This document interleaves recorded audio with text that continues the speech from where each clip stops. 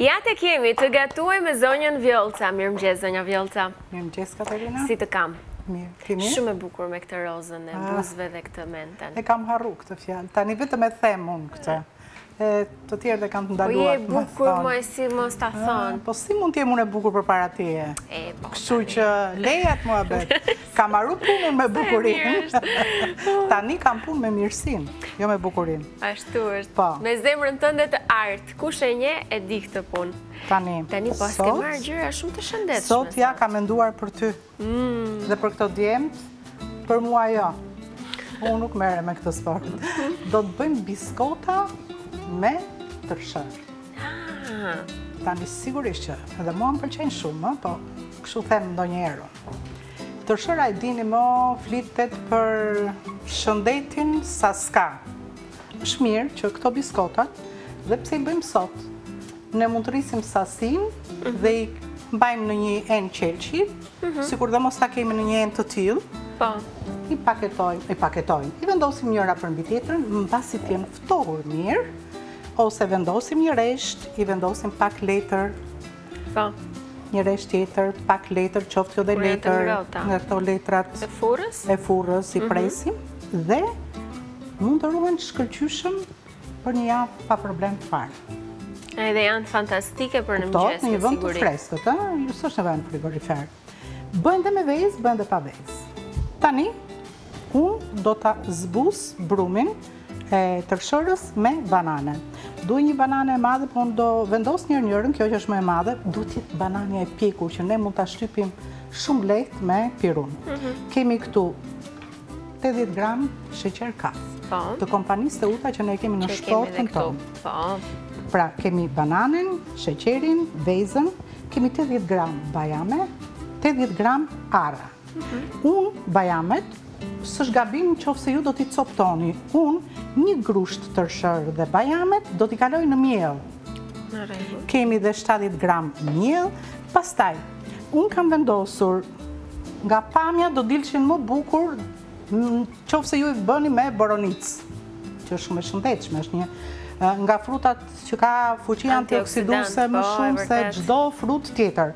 Por dhe kumbullat e thata kanë shumë kalium dhe na bëjnë shumë mirë për aparatin tretës. Tani juve zgjedhjen e bëni vetë. Këtu kam një lugë çaji, pluhur pjekës dhe po e hedh që tani ke miell i zakonshëm. Këtu kam sheqer vanilje, doni hidheni, s'doni mos e hidhni, edhe unë hedh gjithë se nuk e du shumë. Ja, pluhurin pjekës. Këtu kam një filxhan kafeje rafsh me lëng portokalli. Do të shoh konsistencën, mund t'ja hedh të gjithë, mund t'a hedh gjysmën, e shohim deri në fund. Dhe arrat që kam lënë detyrë Katerinës, dhe ka pa tjetër që e bëj unë, do t'i grimcojmë, le të duken, le ta ndjejmë atë arrën kur të na thërmohet në gojë. Këtu pra kam tërshërt kompanisë të utat, paketuar në një super paketim që është e vërteta. Shikon se ty t'ka lezet më shumë. Do i shpjegoj sot ma dje të gjithë teleshikuesve këtë pjesë, sepse është shumë e rëndësishme për produktet e kompanisë të uta. Kompania të uta është një kompani distribucioni, ama kur shihni logon të uta, janë produkte të cilat lëndën e parë merret nga vendet më të mira europiane që kanë pra pikërisht këtë lloj produkti, për shembull tërshërën, makaronat e të tjerë, që janë të certifikuara, sigurisht, dhe që paketohen nga kompania të uta në mënyrën më të mirë të mundshme, edhe me informacionin e nevojshëm, por mbi të gjitha për të ruajtur vlerat e tyre ushqyese. Për shembull, kjo lloj cilësie letre, dhe nëse bie ndonjë pikë ujë gjëkundi, nuk e thith lagështirë, e rrëshqet. Dhe produkti brenda është nuk merr lagështirë. Nuk merr lagështirë dhe ruhet me tërë cilësinë e tij, vlerat e tij. Prandaj dhe ne i themi dhe i rithemi her pas here, sepse janë shumë të rëndësishme kur të bëni diferencën në markete. Tani, kjo pako ka 500 gram, unë duhet marr këtu 1/3. Po e hedhim këtu me sy, pastaj e shohim nëse na duhet përsëri. Do të hedh, është bërë 1/3 ajo, do të hedh pak këtu. Kaq. Po mu desh do marrë përsëri se nuk i vura peshore, në? Po ti me sy edhe i qëllon në shenjë. Bravo, e diti. Do hedh dhe bajamet këtu, dhe t'i kthej këto në miell. Pse? Sepse këtu e kam tërshërën të pagrirë. Edhe mund ta grinë qik fare, po s'ka problem. Lidhet më mirë, desha të them. Tani? Bajame dhe tërshërë do i bëni të miell.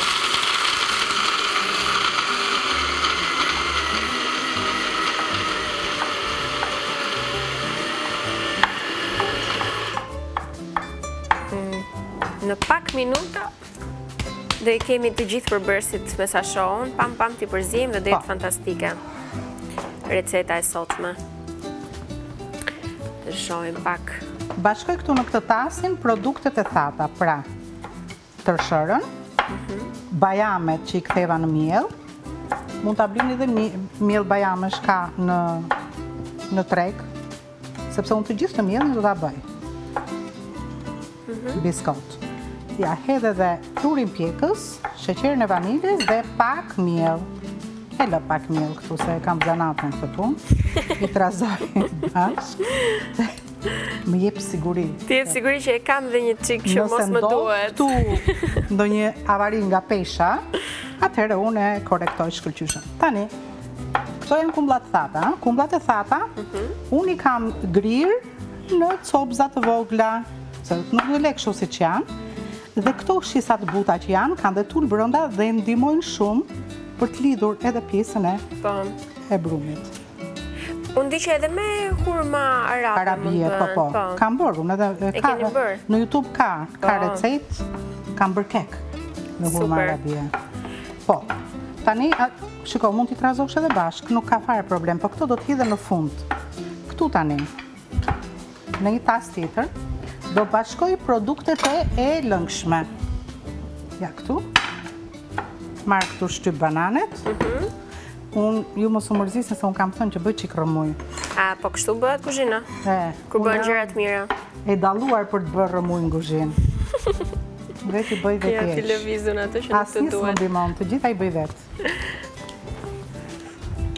Tani, në momentin që ne do të shtypim banane, mund të shohim pak grafikën, zonja Vjollca? Po, ja. Që t'i sjellim pak për teleshikuesit tanë të gjithë përbërësit që në fillim, sepse ne kemi nisur nga puna, po ndërkohë mund të shihni se çfarë ju duhet dhe të mbani shënimet tuaj ashtu siç ju themi çdo mëngjes. Shënojeni në fletoren tuaj përbërësit e recetave. Ja, me një pirunën, bananen, ja, shikoj, duhet jetë shumë e pjekur, jo e zezë, e bardhë brenda. Po, t'jetë e butë. Po. Duke shtypur në bananen këtu, duke lexuar edhe recetën. Unë filloj hedh edhe pak sheqer, që më shtypet akoma dhe më mirë. Në rregull. Vazhdoni ju. Biskota me tërshërë, një banane e madhe, një vezë, 80 gram sheqer kaf, 80 gram arra, 80 gram bajame dhe 80 gram kumbulla të thata. Ju duhen po ashtu 50 ml lëng portokalli ose boronice, 150 gram tërshërë, 70 gram miell, një lugë çaji pluhur pjekës dhe vanilje. Këta janë përbërësit e biskotave me tërshërë që po sjell zonja Vjollca sot, që janë super të shëndetshme, sidomos për mëngjes, në atë momentin kur nuk kemi kohë që nxitojmë për t'u larguar për punë, për shkollë, fëmijët. Po dhe pse mbajmë në çantë në një biskot të tillë, për të thyer urinë her pas here, është diçka. Edhe linjat i ruajmë, nuk marrim gjëra kotë më kotë, siç përfundojmë ndonjëherë duke bler marketeve gjëra jo shumë të shëndetshme. Po merrni këto që i bëni vetë, i keni pa merak kur i bëni nga duart tuaja. Që si u bërë si vezë omlet. Filloj hedhe dhe i qik. Mbarova punë në pjatun, këtu kote nxora tasën. Hedhe i qik lëng portokalli dhe pjesën tjetër e lë këtu.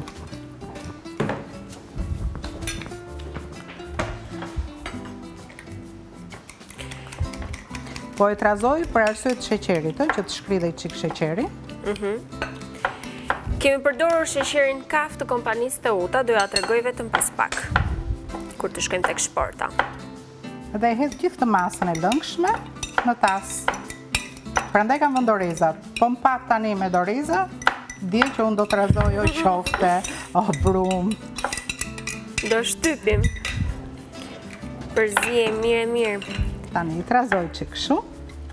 Ju e dini të gjithë që tërshëra e rrit volumin e saj disa herë. Mirë është që dhe ky brumi i këtyre biskotave, nëse na rezulton pak i lëngshëm, e mbulojmë, e lëmë për pak minuta, sikur dhe 30 minuta minimalisht, e shohim që kur ta hapim mbulesën, kapakun, do shohim që komplet pjesa e lëngshme është përthithur nga tërshëra.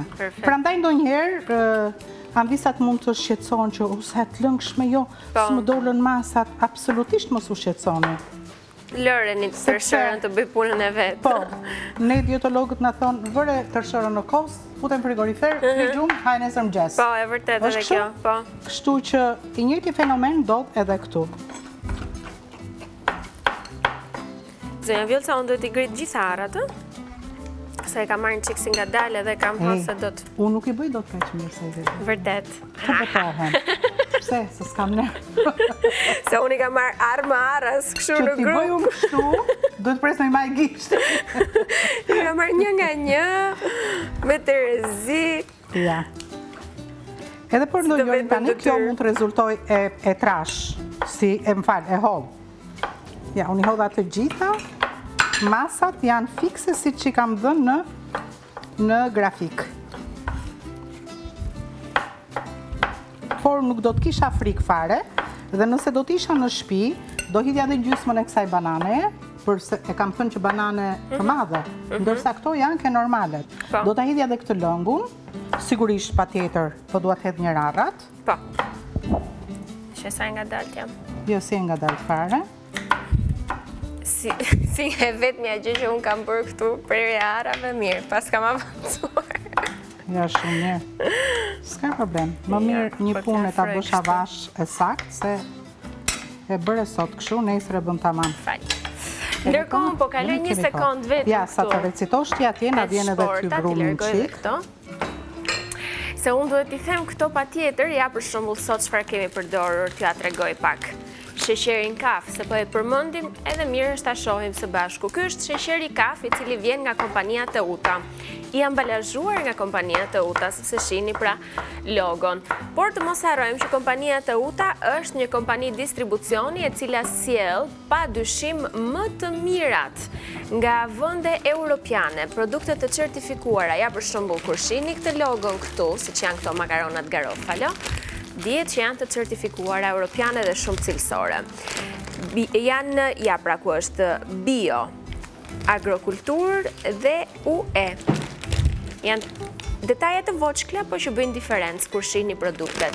Ajo sjell skotin, ol italian dhe produkte të tjera kryesisht italiane, të cilësisë më të mirë, dhe për shembull për makaronat garofalo, ata që i njohin dhe i përdorin e din fare mirë se kanë të bëjnë me makarona artizanale, të bëra siç duhet, jo në fabrik me shumicë, por të cilësisë më të mirë, dhe për shembull makarona trikolor që unë do doja ta thoja, nuk është se janë të ngjyrosura me ndonjë lëndë, përveç se me perime, spinaqin, panxarin, po, kështu që spinaq, panxar tjetër të ngjyre. Dhe është vetë e miellit, grurit, më fali, grurit ngjyre e verdhë.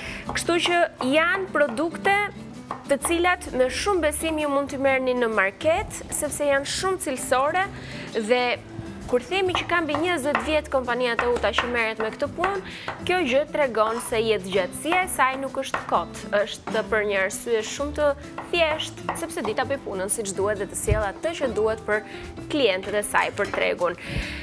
Tërshërë kokër plot është tërshëra që përdorëm në këtë recet, sërish pra ambalazhuar nga kompania Teuta. Vlerat ushqyese të tërshërës janë të shumta, madje informacionin e keni edhe këtu në paketim, ashtu siç e sjell kompania Teuta gjithmonë.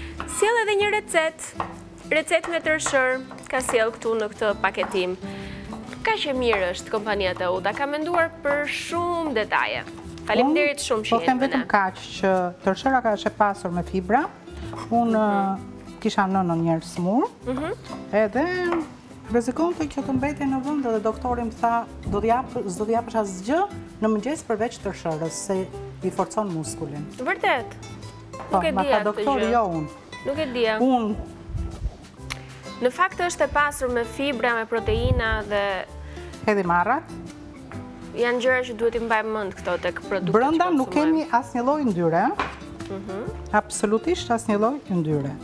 Shiko, u rëndua një çik brumi, ju në shtëpi i vini kapakun, edhe e lini të vi 30 minuta minimalisht, po sa më shumë ta lini aq më mirë është. Ja. I hedhim dhe kumbullat e thata dhe jemi gati për ta vendosur në tepsi. Shiko, si rëndohet dora? Po, është bërë të rej brum. Edhe sa si duket goxha, më thënë do dalin tani shumë biskota. Kush ka një kupë akullore, mund t'i bëj me një kupë akullore. Kush nuk e ka, mund t'i bëj dhe me një lugë, me 2 lugë. Mund të lagi dhe duart, t'i bëj ca sfera të vogla. Të duan më këto zonja Vjollca? Jo, këtë po e lëse do vendosa të kupën akullore. Në rregull. Të t'i largoj që t'i kesh më mbar hapësirën. Dhe shederë dhe, shikon? Pa të shohim njëherë. Jo shumë praktike. Po. I shtypim pak, do shtypim vetë këto. Lëm pak hapësirë, se s'do rinë këshu. Po. Ja. Me kurrizin e kësaj, ose me një lugë. Ja, pak. I shtypim këshu. Shumë praktike me këtë të akullores. Edhe forma dele rregullt. Fantastike. Një recetë shumë e mirë dhe shumë e shëndetshme. Kjo në fakt... Këta akullore në mbushni sa doni, mund ta mbushni plot edhe mund ta mbushni edhe për gjysëm. Duke parë madhësinë e biskotës si ata dëshirojnë që t'jetë. Po. Mirë. Risjellim grafikën për mendimin tim që të shohim pak përbërësit për ata të cilët sapo kanë ardhur, apo për ju që ndoshta që nga fillimi dhe keni dëshirë që t'i përgatisni këto biskota shumë të shëndetshme, që mua më duken si biskota energjie, me të gjitha ata përbërës të mirë që kanë. Biskota me tërshërë po bëjmë në këtë pjesë të parë të programit, gatuaj me zonjën Vjollca, dhe ja tek i keni një banane e madhe ju duhet, një vezë, 80 gram sheqer kaf, 80 gram arra, 80 gram bajame, 80 gram kumbulla të thata. Po ashtu ju duhen 50 ml lëng portokalli ose boronice, 150 gram tërshërë, 70 gram miell, një lugë çaji pluhur pjekës dhe vanilje. Këta ishin përbërësit, faleminderit, i lexuam dhe kështu pra uroj t'i keni memorizuar. Një nga ndjekësit më të rregullta tona zonja Vjollca është tezja ime që nuk jeton në Shqipëri, jeton jashtë Adheut dhe kështu na ndjekin shumë. Ti përshëndesim të gjithë ata që na ndjekin nga jashtë vendit, sepse na bëhet shumë qefi që na shihni. E di ç'bënte që ti kapte recetat, edhe pse unë i lexoj ngadalë, po në momentin e fundit i ndroi mendja kur e shite për shembull petulla dje i pa që unë i provova, i shijova. E bëra fotografi tha recetat, nesër do t'i bëj dhe unë. I thashëm po unë i lexoj tërë ato herë dal ngadalë. Po. Jo, tha, s'ka gjë se bëra në fillim ta e fotografova, tha i kam. Thash unë hyrë në YouTube, i thash se i ketë gjitha. E falenderojmë shumë tezën. Po, unë kam shumë të mirë. Tezja e mirë si ty është? Më e mirë akoma. Tani nuk ta lëm të brumin, i ndaj me thikë për na u bashkuan, kështu që... Shumë të mira, osa shumë. Të ku ta kush është në një vogël? E shefte në një të vogël këtu? Kjo. Ndoshta e para mirë. Super. Kanë dalë dhe të bukura shumë. Po. Nuk e vogël në një vendin, po. Furrën e kemi të parangrohur, që ti thënë ambisave sa biskota dalin me 4, 8, 12, 16. 16, mjaftueshëm. Dhe mbasi piqen, nëse do ja dhuroni Katerinës, ose Katerina mua, i vëm njëra për mbi tjetrën, një 4 copë, i lidhe me një kordel, me një telefon, dhe... Shumë bukur. Edhe estetike. Kështu provojnë, jo nëzirë një Instagram, i bëra si bërë, në Instagram mund të marrësh dhe diku tjetër, kështu recetën, kështu që... Ti bësh të marrësh... Marrësh ko. Ja tek I vendosim në furrë sepse përfundoi, kaq ishte. Përfundoi dhe receta. Tani në furrë nuk duan shumë kohë, do t'ja lëm një 15-20 minuta, t'i shohim. Në 180 gradë. 180 gradë. Kështu pra, kjo ishte receta e parë që sollëm sot për shumë energji për ta nisur ditën mirë në fakt me këto biskotat, me tërë ato vlera ushqyese, të gjitha në një ishin, fantastike. Ndërkohë do të sjellim një material për vezët. Është një material që e kanë përgatitur gazetarët e programit ton, me informacione shumë të nevojshme për të gjithë ju që po na ndiqni. Pas pak do t'jemi me recetën e dytë. Patjetër. Nuk tregojmë se çfarë është, por ishte një gjë shumë e mirë. Kush ka qenë i vëmendshëm dhe e ka syrin shqiponj, gatuajmë super shëndetshëm. Mundet e ta ketë vënë re.